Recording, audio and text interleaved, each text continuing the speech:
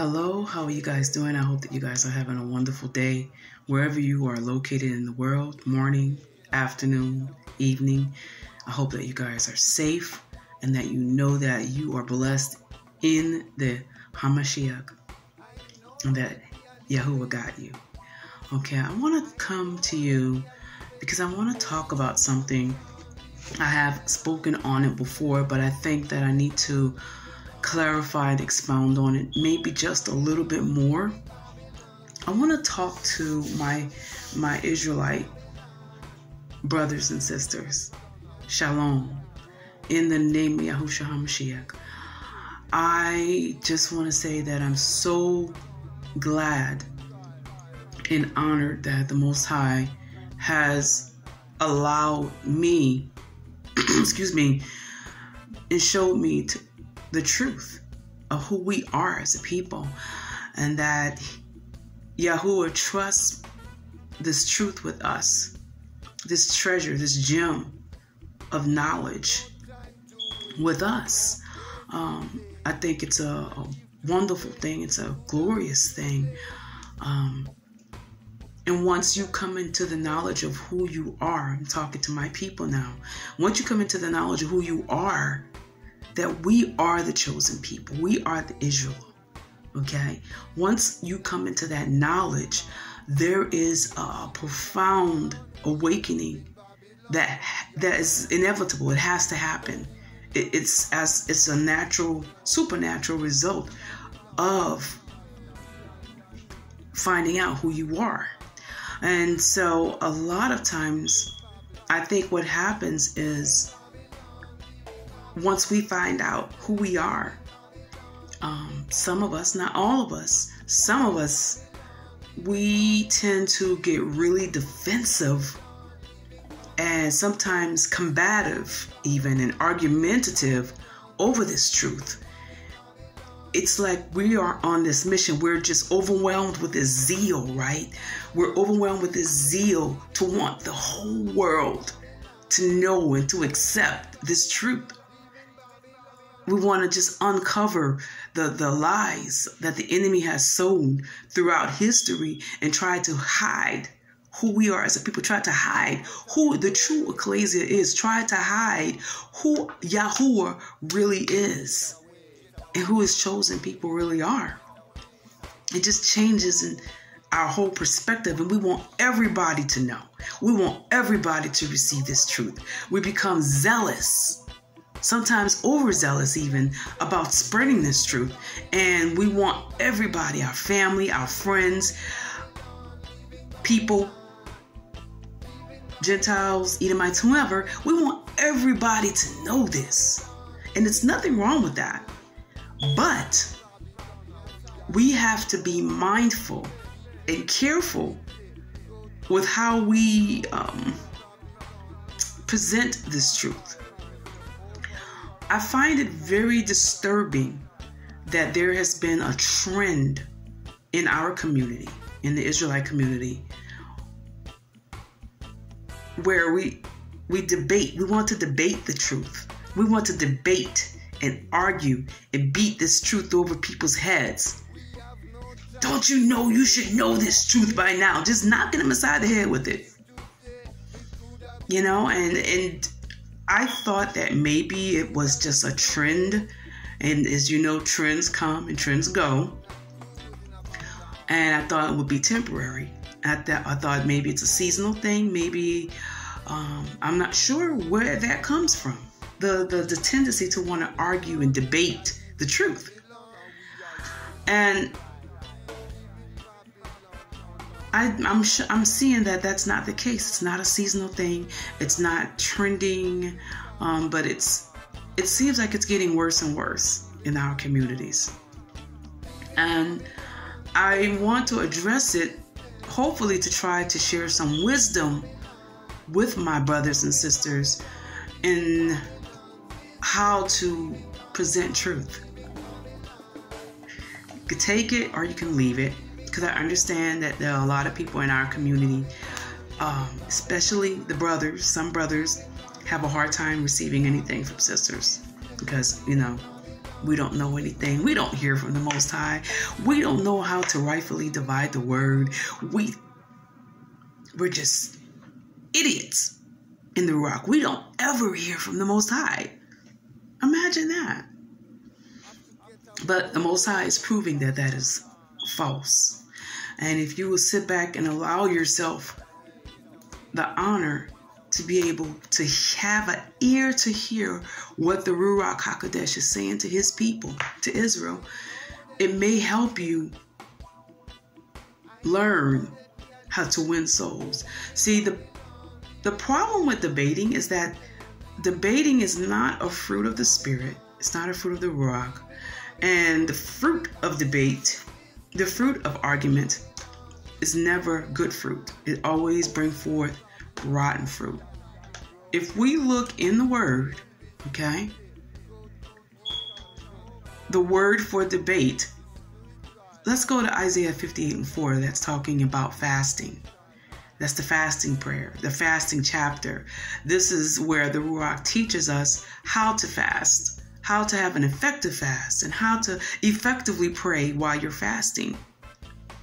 Isaiah 58:4 reads, "Certainly you fast for strife and debate, to strike with the fist of wickedness.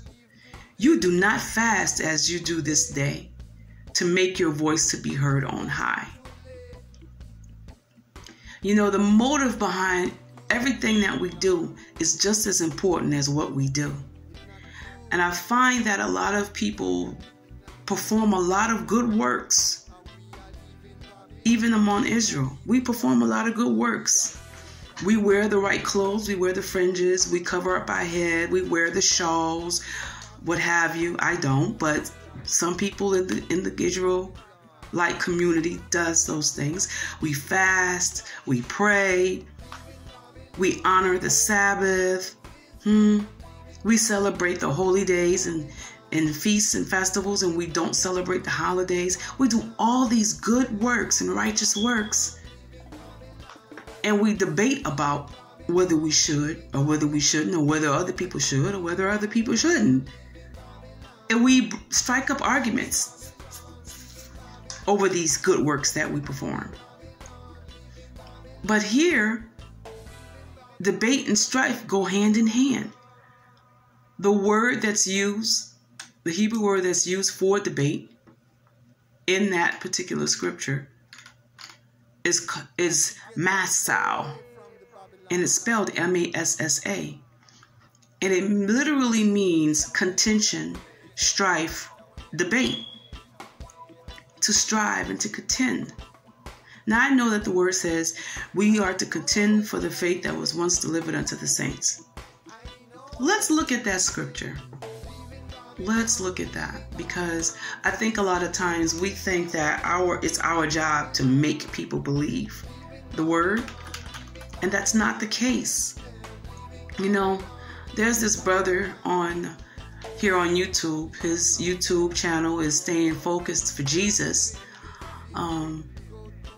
Brother King says something powerful, and I've never heard it presented that way, but it's true. The truth is not debated, it's proclaimed.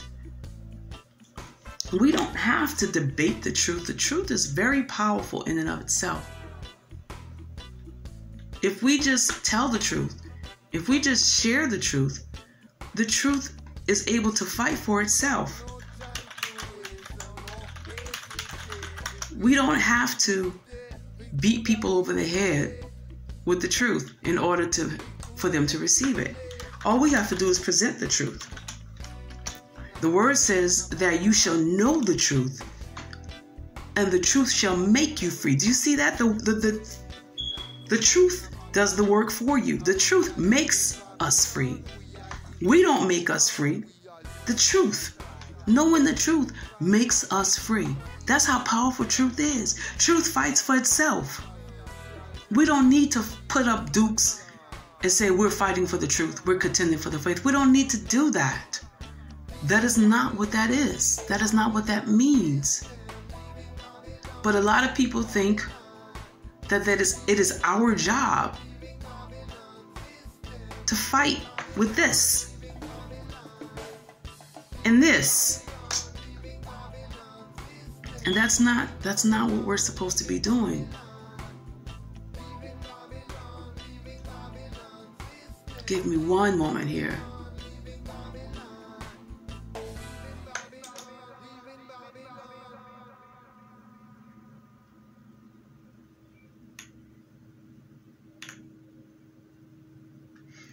The Greek word that's used in Jude 1 and 3 in the scripture that says to contend for the faith which was once delivered unto the saints.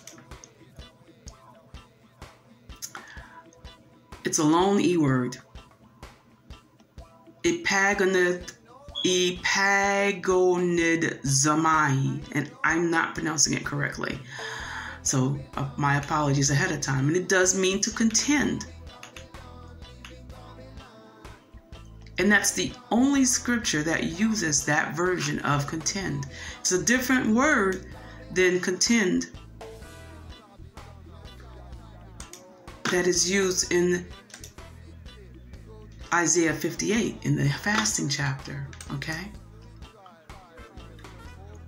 See, a lot of times we think that our fight is natural.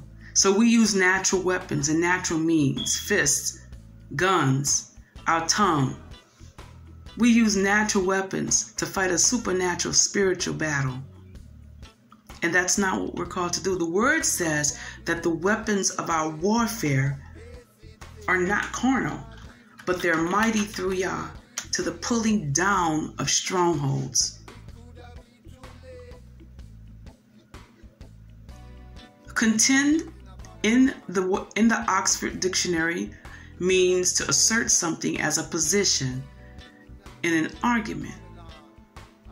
You could present your case. I've had to represent myself in a court of law. And in a court of law, you could present your position, you could present your case, you could present your evidence, but there is a way in which you do it. In a court of law, you can't get up in people's face and argue and fight and be disrespectful, which is what I find a lot of our Israelite brothers and some sisters are guilty of. Mostly brothers, because the ladies, for the most part in the Israelite community, are pretty submissive and they're pretty docile, and even if they know it's something else to be true, they're not going to try to argue over a man. But I find that a lot of the brothers in the Israelite community just like to go for the jugular. You go for the Adam apple, and they will bicker and argue and fight. They will get physical. I've heard cases, you have too, where the Israelite community goes and pickets. I don't want to say picket, but they will protest in front of church buildings because they believe that the pastor is preaching error. Now, I understand when I was younger and I didn't know any better, I wasn't wise, I did picket a church. You know, I was molested and raped by an elder in this church, and they still had him in his position. They refused to discipline him. They refused to sit him down. They refused to even believe my allegations. I went to the police to press charges, and they got their people in leadership in the church to come to me and beg me to not press charges against this elder for what he had done to me. So, you know, I was young, I was upset, I was angry because I felt like no one was really hearing me and listening to my concerns, because I felt like I was not the only one that he was doing this to. And so I went for the church and picketed, and, you know, I had my poster up and I was loud, believe it or not, and I was like telling people, don't go to this church, they're doing this, they're doing that. And guess what? It did not stop people from going to the church. The church is still open to this day. This was like at least 20 years ago, if not more. But presenting truth in that way and being uncivil and argumentative and even disrespectful and calling people names, trying to physically stop people from having a belief system or following what they believe to be true, never, ever, ever works. They're going to still do what they want to do. They're going to still believe what they want to believe. The word says that unless the Ruach draws a man, or a woman, they're not gonna be drawn to the truth unless the Ruach HaKodesh draws them to the truth. All you can do is present the truth. Here's truth. Boom. Let truth do the work for you. You don't have to call people names. You don't have to picket their church. You don't have to go in front of their church. There was an instance where this Israelite community picketed or whatever. They was in front of the church, and they was just being so confrontational that the police had to get involved. People were arrested, and the judge issued a restraining order against the Israelite community. They could not go within a certain amount of yards or feet on the church property, or they're going to jail. Now they're going to say, oh, we were persecuted for the truth. No, you weren't persecuted for the truth. You were reprimanded and disciplined because you did not practice wisdom. And it cost you your witness that there's nobody in that church that's going to listen to anybody in the Israelite community now. Why? Because in their minds, they're going to view them as combative, argumentative, disrespectful, uncivil, and unlawful. You know, I don't understand why so many people in the Israelite community are so divisive like that, because this is the time where we need to stick together. I'm not saying stick together with somebody who's in error. If you find a brother, the word says, if a brother is overtaken in a fault, you who are spiritual, not you who are right, not you who practice all of the lawful things in the Israelite community, not you who wear fringes, not you who knows Hebrew, not you who wears your hair covering just right, but you who are spiritual. You are to restore such a one in the spirit of meekness. The word gives us instruction on how to restore people. The word gives us instruction on how to teach people. In a combative, hostile, argumentative environment, when you're calling people names, when you're ostracizing them, when you're singling them out, when you're creating all of these videos to combat what they're saying and making them feel like this, and you're going back and forth tit for tat with the very people who you're supposed to be called to minister to and convert, they're never going to receive what it is that you're trying to teach. Because in the teaching environment, what classroom setting have you ever known the teacher to curse out the student because they did not understand a lesson? Or no matter how many times the teacher tried to explain the lesson to that one student that just wasn't getting it in the classroom? What teacher do you know cusses out the student because they don't understand? They don't have the revelation. They don't get it. They can't see it. Maybe that student needs to be placed in another classroom setting. Maybe there's another teacher that can break down the lesson to that student in a way that they can receive it and understand it. It's not your job to tear down people who don't see what you see or don't know what you know. And this is very, very prevalent in our community, because you may have some knowledge about something that somebody else doesn't. You find that as a reason to tear down your brother, to tear down your sister, because they don't have the knowledge that you have. Or maybe they have not been exposed to the revelation and the wisdom that you have. If you are truly wise, the word says he that wins souls is wise. If you're truly wise, you're not going to take an opportunity to tear down someone that doesn't know what you know. You're going to make that a teachable moment. You're going to break it down in a way that they can understand. And if they can't understand it, no matter how you've broken it down, then you need to refer them to somebody else that may be able to break it down in a manner that they understand and can receive. Stop trying to win an argument and win the soul. Stop trying to win the argument. Win the soul. Every person that you try to teach is a soul that the Most High loves. it's his desire that all will come to repentance. But they're not going to come to repentance if you're calling them names. They're not going to come to repentance if you're belittling them and calling them dumb and stupid. If you're bashing them on social media and on YouTube. While that soul is still living, there is yet hope for that soul. And it all boils down to, do you really love souls like that? Do you really care about the souls of those who are deceived, those who are lost, those who are bound, those who don't know? If you really love those souls, you can't debate. You don't need to debate. Debate is a fruit, it is a work of the flesh. Debate is rooted out of pride.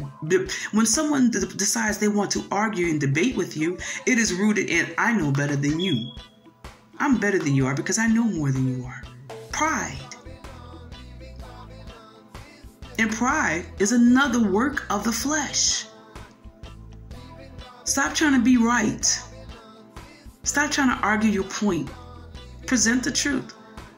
The word says whether they hear or whether they forbear. That means if they decide to ignore the truth, they're not ignoring you. They're not rejecting you. They're rejecting the truth.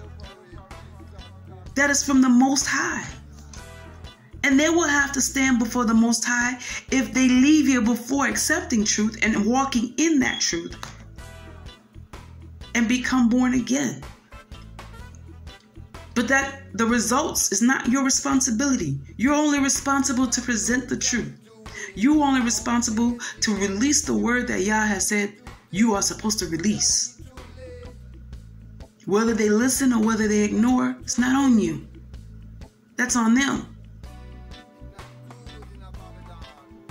The ground that you sow the seed on and in, it's not up to you to toil and till the ground. No. You just plant the seed and water the seed. That's your only responsibility. Present the truth. Water the truth with the washing of the water of the word of the Most High. See how that works? The teachers that have the most success are the teachers that are patient. The teachers that care about what happens to that student. If all you care about is being right, you don't love the soul. And you will have to answer to the Most High if their blood is shed, because then their blood will be on your hands. Because instead of winning the soul, you was trying to win the argument. And in our community, that needs to stop. Because the debate fosters and grows division. And this is not the time for us to be divided, Israel. This is not the time for us to be divided. This is the time where we need to cleave to one another. We need to unite. And we need to love one another like we've never cleave and unite and love each other before. We need to stick together. We need to love one another. We need to teach one another in patience and in love. We need to come to people in a spirit, in a ruach of meekness, and restore those who have fallen, lest we ourselves be tempted. It's time, Israel, for us to unite. It's time for us to unite, lock arms, have private teaching sessions instead of public bashing sessions with people. Have private deliverance sessions instead of public posts to humiliate people, instead of gossip sessions. It's time, Israel. It's time.